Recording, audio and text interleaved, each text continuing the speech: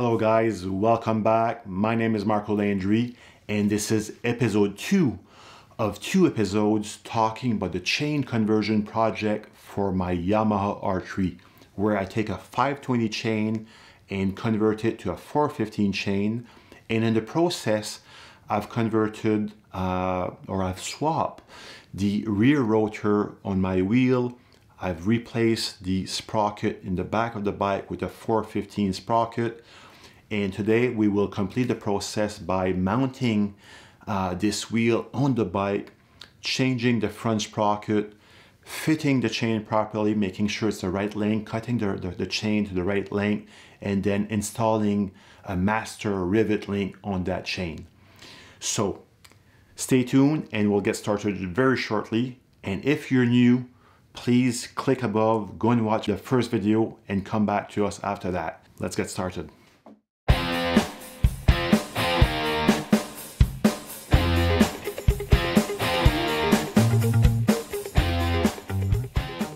All right, so now we are at the step where we will break the chain. In order to break the chain, I got my Motion Pro PBR chain tool. This tool is just amazing. I've had it for quite a while and it works with all my chains. I've been using it at the track in the garage. I have nothing but good things to say about this, so it's definitely worth the investment.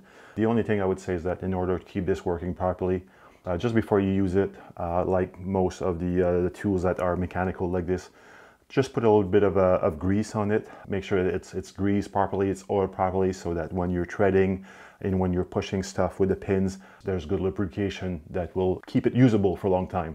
In order to break the chain with the PBR tool, you're just aligning the B on the block with the brake option, and then with a 17mm wrench, you'll be tightening this against the chain plate, and then you'll use the 14mm to push the pin across on the other side to break the chain. A dab of grease on this to make sure that it's nice and well lubricated. After that, I'll just secure it on the chain. So I'm just gonna back up the 17mm, line up the two holes properly, or the recess area of the block and the master bolt here. And then we'll tighten the 14mm on the outside. Hold this properly and keep screwing that extractor bolt until the pin is gonna fall on the other side. And once this is done, obviously, we will have the pin that will be falling out here. So this is the pin has been removed, and now the chain is free. And obviously, when you're removing this, you'll have these little washer, your O-rings that will fall off as well.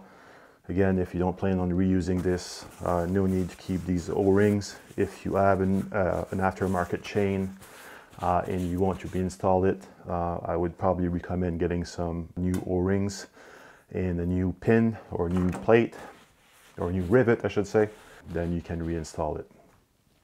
All right, so this is done here. So what we'll do is that we'll just gently pull this out without trying to scratch anything here. So we're going to put this aside for now, and we can also now remove the sprocket. So here we have the sprocket that we loosened up earlier. So now that will easily come out as well. So now I'm able to clean this up, and we will install the new 415 sprocket with the washer and with the new R6 locking nut as well. All right, so now that we've removed the old sprocket, that was the old sprockets. As you can see, it's quite thick, quite big compared to the new one, which is going to be a lot narrower. And same thing for the chain. Obviously, the chain will be narrower, therefore lighter. For those of you who wonder the weight savings, It's about between 40 and 45 grams. When you install this, you want to have there's a side of that sprocket that has a little ledge, and you want the flat part facing the outside of the bike. So again, flat side, outside, and the raised part will go inside towards the bike itself. Don't forget your washer, and then obviously we'll put the nut back on after that. I won't be tightening this right away. I'm just gonna snug it up and put the chain, install the wheel, and after that, when the chain is on, I'll be able to use the chain to keep everything in place, and we'll tighten it this way. So this area right here, you can see there's a little notch here. So this is where we're gonna take the screwdriver, a flathead screwdriver with a hammer, and I'm just gonna push this in so that will prevent that nut from backing out. We're now all set to install the wheel. What I did off camera is that I put a thin layer of grease on the axle. Certainly just take my finger, put some grease along, and just rub it properly so that there's a thin film of grease.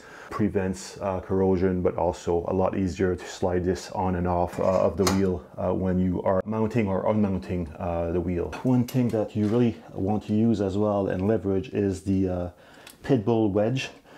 So that's definitely going to make your life easier and lets you work more comfortably on the bike, especially when you're doing this by yourself. So normally I just line up everything up and I just raise the height of the wedge until it touches the tire, and when it does, then I don't have to use my left arm and do all this lifting while I'm trying to line up the axle in the chain adjuster and also the into the wheel itself. So here we go.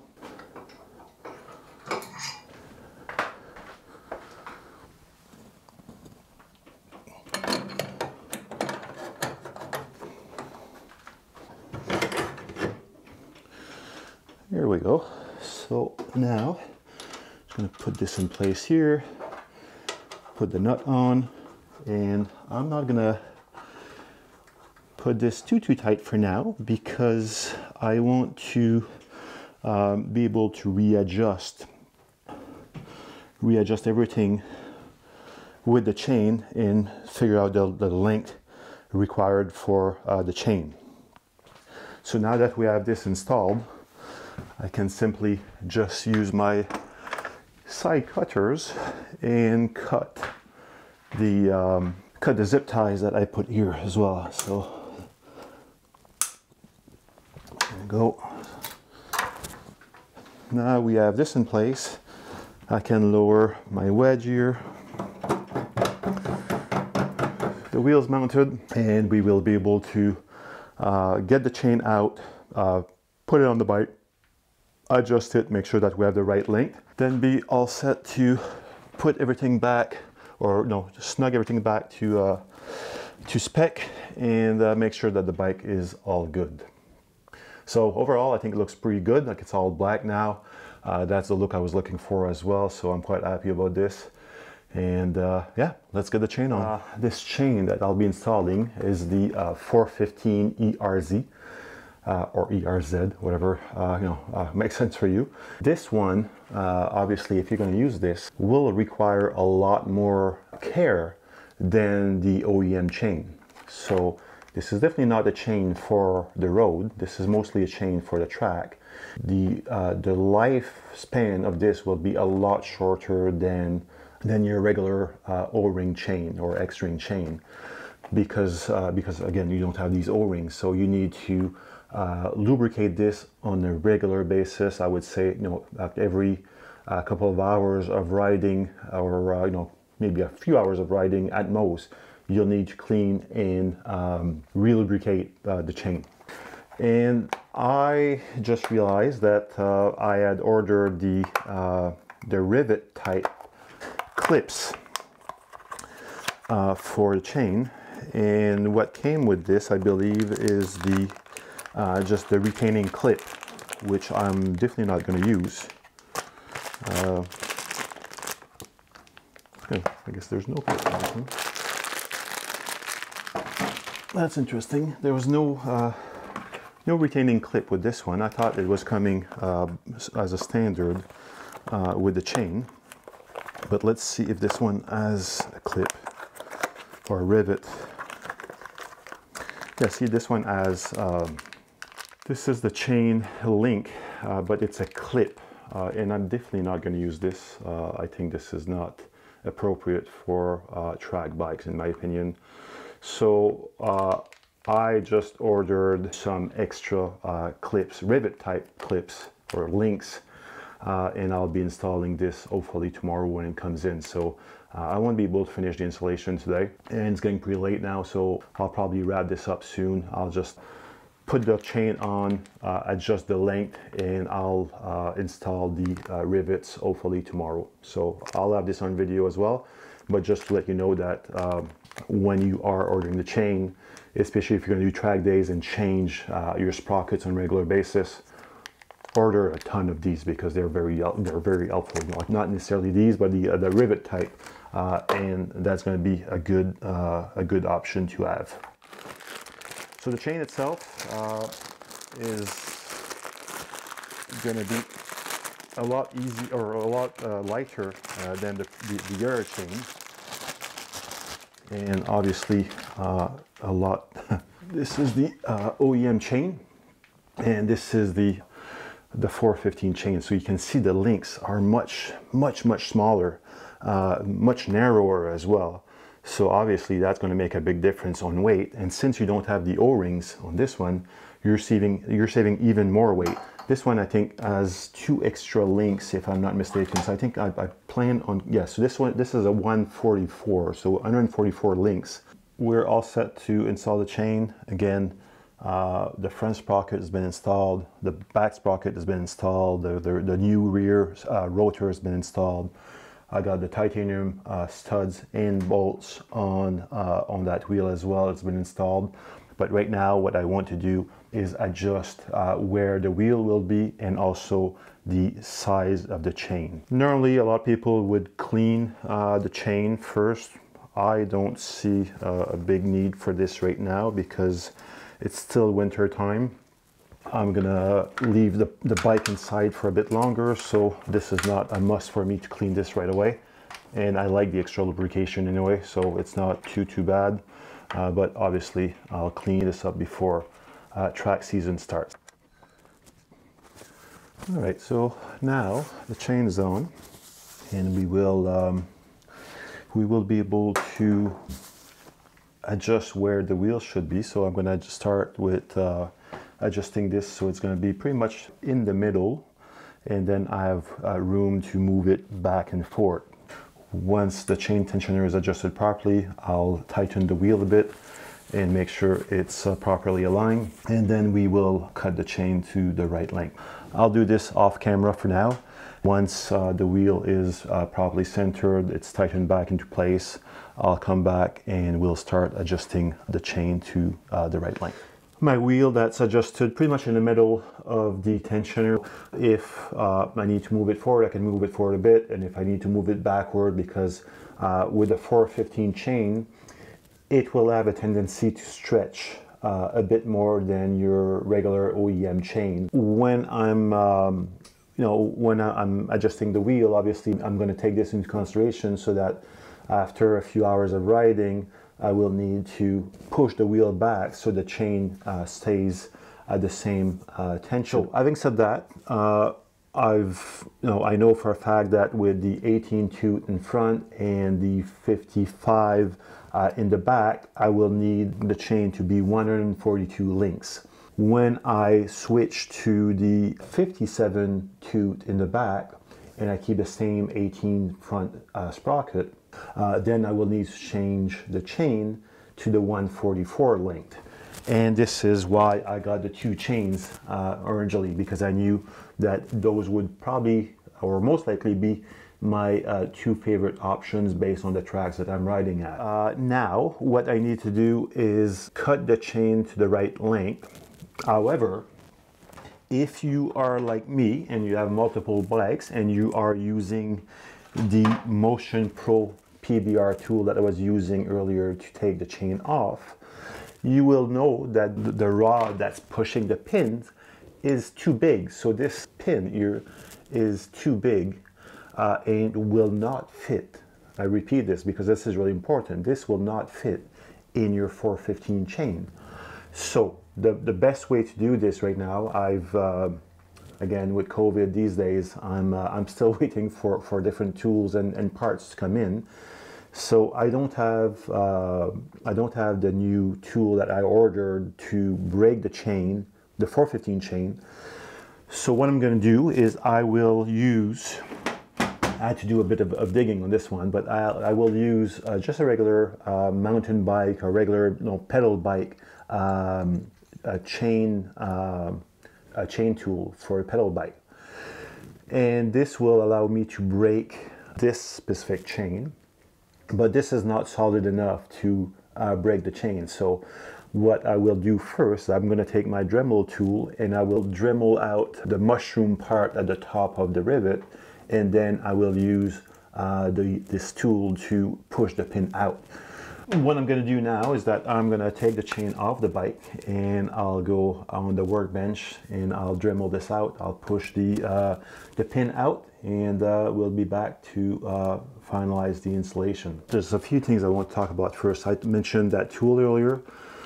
So basically what you want to do is make sure that the pin from the extractor tool here will fit in the plate of your chain link. So basically what you're doing is just making sure that everything fits in and not gonna push on the plate. So you can see here that this is where the pin is going through, and you can see in the middle the pin goes through that plate. So this is really critical. I took a Sharpie and marked it just to make sure that I would cut at the right location. So you can see here it's black. And what you want basically is to be able to connect both ends together. You want female to female at both ends, because your plate that you'll be using will be a male plate that will go on top. I got the Dremel with the cutting disc, and I'm just gonna go over this and just try to remove as much of the mushroom part of the rivet so then I can push it out. And what I'm gonna do as well, just put some paper towels so that there's no dust and grime that goes on the rest of the chain.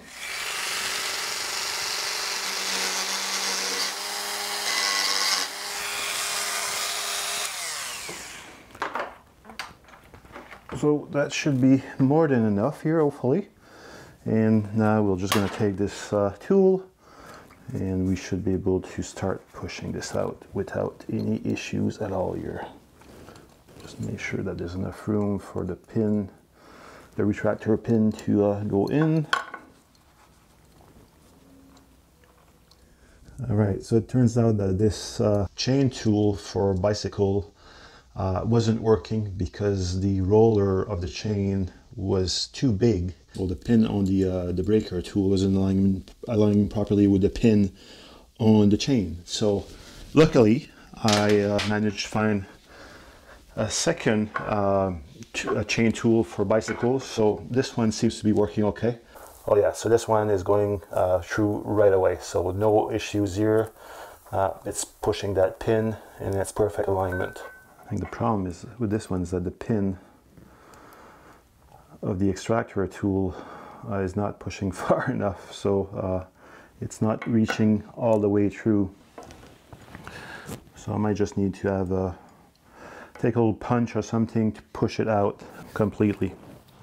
So I have a rivet here, so I'll just try with a rivet and see if I can push it through.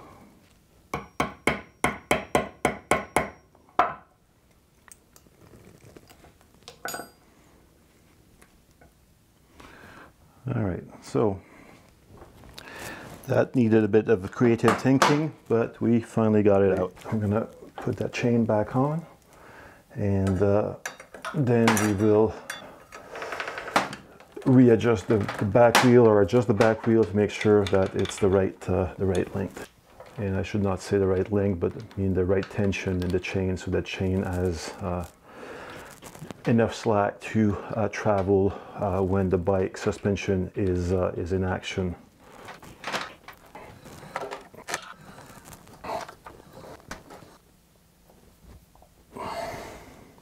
So just for now, I'm going to put the clip that came in with the chain. I'm not going to be able to install the rivet today, obviously, because I still don't have it. But this one, it's just the clip-on rivet. And that should be good enough for now. Just to adjust the wheel. We are getting a little bit closer. I think this is maybe a bit too tight again. Just gonna do just one minor last adjustment, maybe just a quarter turn.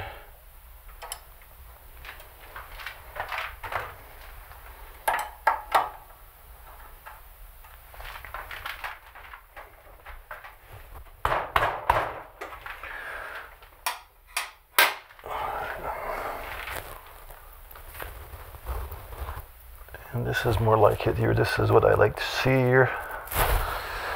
And now we will make sure that the tensioner has the same distance on both sides. All right, I think we're okay for the adjustment here. So I'm gonna secure this in place here so that it doesn't move. I have the slack that I'm looking for in the chain. There are specs online on this. I'm not gonna look at the specs right away because I'll probably do some more adjustments. I still have to install the new wheels, or my second set of wheels, so I'll have a different sprocket. So I'm relatively pleased with this, so I'm gonna secure this in place.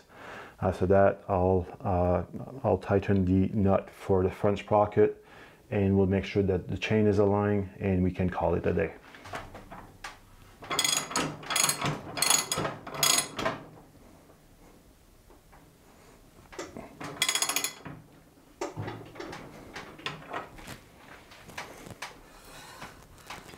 We're going to secure, or we're going to tighten the socket, or the nut for the front sprocket, and the torque specs for this are 75 nanometers. In order to do this, obviously I'll need to jam something in the wheel in the back so it doesn't move. So I got a breaker bar. I'm just going to simply wrap it with a towel here so it doesn't scratch anything, and we'll just shove it in here. Make sure that it goes from side to side, and we'll push this up a bit here so it stays in place.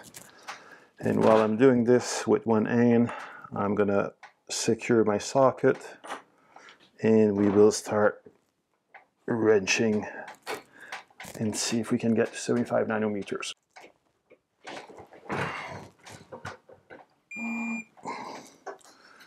All right, so that's it. We are all set here. That's been secure. The last thing that needs to be done here before I go and have a beer is to crush that little spacer here. I'm just going to use a cold chisel. So I'll have different chisels here, and I'm going to try to find something that will do the trick. And maybe I'll just use a flat tip chisel here, and I'll just tap it on top with the mallet, and that should do the trick.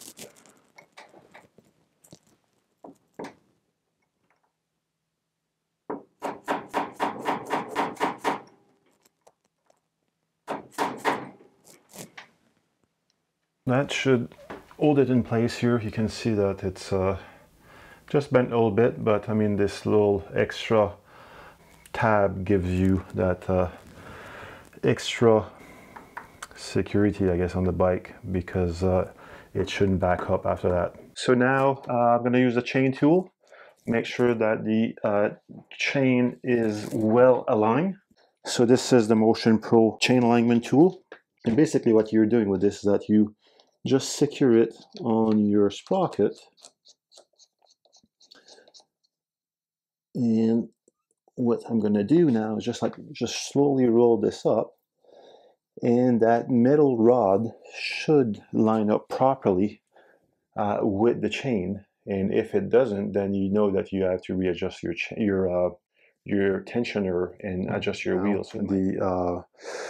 The alignment tool is straight on, and I've checked the wheel on both sides. Everything is straight. The project is done. Overall, I think it went fairly well.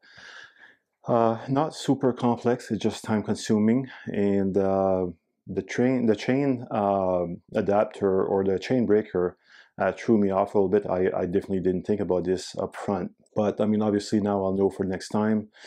I have a new chain breaker coming in because obviously on the track, the last thing I want to do is to have to take the Dremel out and Dremel this. So I got a good chain breaker that I can use in standalone without having to grind the chain. So that will be here hopefully later this week. Tomorrow I'll have the chain link with the rivet option. As I mentioned earlier, I don't want to use the clip-on. I don't think it's as solid, and I'll rivet the chain on tomorrow, and I'll post this as well, probably in a follow-up video because this one's going to be a bit longer than I expected. When you do this, when you change your gearing, your speedometer or your tachometer will be impacted. So be conscious of this. You know, your speed readings might be different. In my case, with my new multi-display, I think I'll be able to take this into consideration and just plug in the size of the sprockets, and it will readjust the speed accordingly. And I will also have a lap timer that shows me the GPS speed, so I'm able to compare. So with both of these options, I think I'll be fine. I don't see this being an issue.